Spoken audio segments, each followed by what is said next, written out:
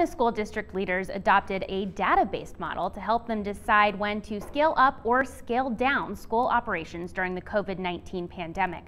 But this action is not the last word on how schools will run. MTN's Jonathan Ambarian reports.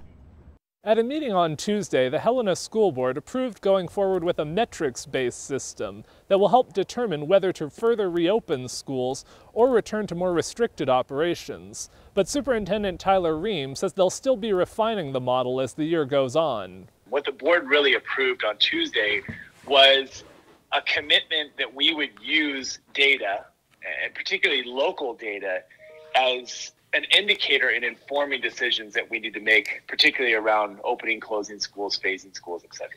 The district has been working on a metrics-based model for a number of weeks, with input from public health leaders. Their primary indicator will be the rate of positive COVID-19 cases in Lewis and Clark County per 100,000 population. If case rates are in a lower range for 3 consecutive weeks, leaders would consider moving to a less restrictive phase of operations. If they are higher for 3 weeks, leaders could return to tighter restrictions. For additional context, the district will consider other data, like the rate of positive tests, the trend in active cases, and the number of cases associated with schools. Ream says their original draft model called for phasing down school operations earlier. He says they adjusted it after looking at more guidance from around the country. Ultimately, most people feel more comfortable with something in the middle. While the number of school-associated cases in the district has continued to grow in recent weeks, Ream said leaders still believe their rules on masking and distancing have limited any spread within the schools. We can't stop the virus necessarily from coming into school,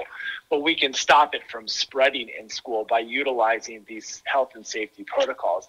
And as long as our health partners are expressing confidence that that's working, it gives me confidence to stay in this phase 1 as opposed to the phase 0. Ream said judging by the current COVID-19 data, it's unlikely they'd be ready to propose any change in phases until next month at the earliest. In Helena, Jonathan Ambarian, MTN News. 29 COVID-19 cases have been reported among Helena Public Schools students and staff since March. 18 of those were reported in just the last 2 weeks.